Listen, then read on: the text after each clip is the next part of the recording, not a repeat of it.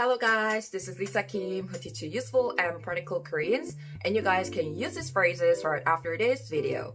Hi, welcome back to my channel, and today I'm gonna teach you how we can say I'm sorry, can you tell me again? I'm sorry, can you say it again? I couldn't understand it, I didn't get it. So let's get started. Today's lesson, go!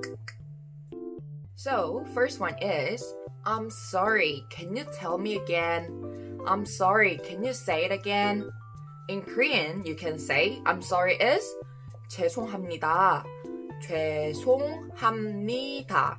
죄송합니다. Can you tell me again? Can you say it again? In Korean is 다시 말씀해 주세요. 다시 말씀해 주세요. 다시 is again. 말씀해 주세요 is tell me or say it again. Okay, say it. So, 죄송합니다. I'm sorry. 죄송합니다. 다시 말씀해 주세요. 죄송합니다. 다시 말씀해 주세요. Actually, like I told you, I'm sorry in Korean is 죄송합니다, right? 죄송합니다.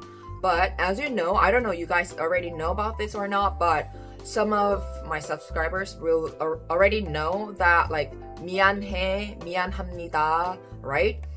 So 죄송합니다 and 미안해, 미안합니다 is all same meaning, but 죄송합니다 is more polite way. It's like a more formal and more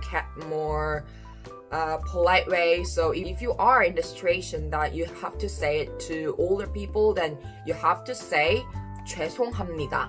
So in these situations, you're asking a favor to other, right? Other, that please tell me again, right? So in this situation, it's better to say 죄송합니다. 죄송합니다. So besides 죄송합니다, what else we have? 미안해. 미안해 and 미안해요. 미안해요. Okay, so 미안해 is more casual, and 미안해요 is a little bit more formal and little bit more polite way. And then the most polite way is 죄송합니다. Number 2 is I'm sorry, I didn't get it. I'm sorry, I didn't understand. I don't understand it. Okay? In Korean, what is I'm sorry? 죄송합니다. 죄송합니다. 이해를 못했어요. 이해를 못했어요. I didn't get it. I didn't understand. I don't understand. 이해를 못했어요. So, 이해 is understanding. 이해 is understanding. 못했어요 is I couldn't. I couldn't. I can't. Okay? So, 죄송합니다. 이해를 못했어요. 죄송합니다. 이해를 못했어요.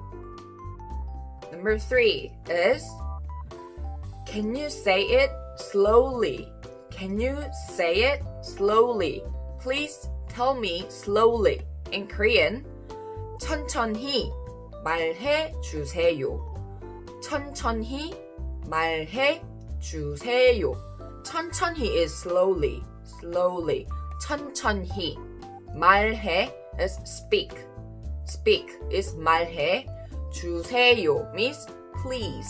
Please. So, 천천히 말해 주세요. 천천히 말해 주세요. Plus, I just told you 천천히, right? 천천히 is slowly. Then, what about fast or hurry up? You know, hurry, rush. You know, how we can say it? Not 천천히, not slowly. The opposite of slowly is, in Korean, 빨리, 빨리. I think that some of my friends, they already know 빨리, like ppali ppali, because in Korea we have like a ppali ppali culture. It means that hurry up, we have to do it. Hurry up, we don't have any time. We don't have enough time. Please, we have to do in a hurry. Hurry up, hurry up, hurry up, kind of this culture. So, some of my friends, they know ppali ppali. So I want to teach you that ppali ppali and 천천히 is opposite. They are in the opposite meaning, okay? So 천천히 is slowly, so you can say 천천히 말해 주세요. 천천히 말해 주세요. Alright guys, this is all for today. maybe this is not very difficult or hard topic, but of course, like in some situations, especially when you arrive in Korea, when you live in Korea, you're trying to communicate with locals like Koreans but at some point we face some situation that you cannot really understand and that you want to ask Koreans to speak to you a little bit slowly, right? Or want to like listen again, then you can ask them 천천히 말해 주세요 or 다시 말해 주세요, 말씀해 주세요, right? So that's why I prepare these phrases, and I hope you guys can use these phrases right after this video, and then I will bring a new video very soon. I will try my best, okay? I promise. Make a promise. Okay, see you next time. Bye bye. Have a nice day.